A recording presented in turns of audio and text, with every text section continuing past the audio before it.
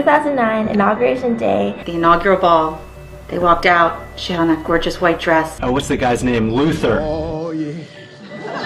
Knocking on the Oval Office window, I would say, that was probably the peak of my entire existence. The moment when he picked me, I was so happy. I have to be the last question. Before I answer your question, why don't you give me a little rep? Let's see what you got. I was so emotional. I was crying. Thank you, President Obama, for coming to Vietnam.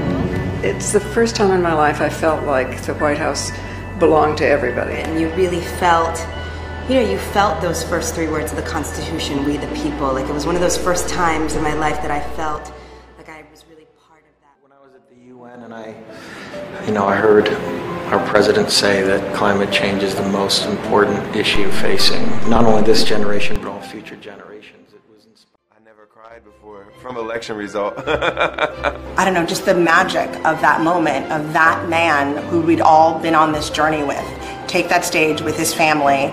I was sitting at home in my living room and I felt like I was a part of that crowd in that park. I didn't think I would live to see an African American emerge as president, but he did.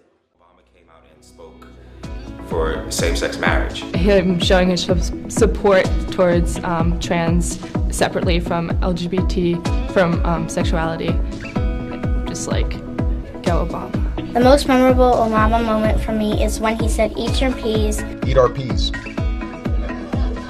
Which means just do it or get the most important things done first. The CVS experience with Michelle was pretty cool. And dancing with Barack at his birthday party. And he's a good dancer. He should not get any flack for that. You're a good dancer. He's my role model. How often do we remember Jackie Robinson? Everybody does. To me, he would be the Jackie Robinson.